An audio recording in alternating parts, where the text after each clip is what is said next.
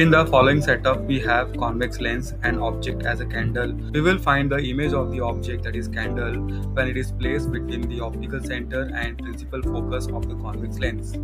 Candle is placed at 10 cm from the optical center.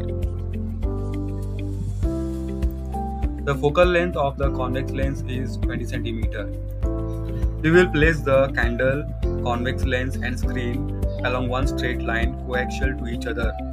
Now, to find the image of the candle, we have to draw two incident rays, one incident ray parallel to principal axis and the second incident ray passing through the optical center. Both the incident ray after refraction through lens diverge from each other, they never meet on that side. When they are produced backward, they intersect each other to form the virtual image.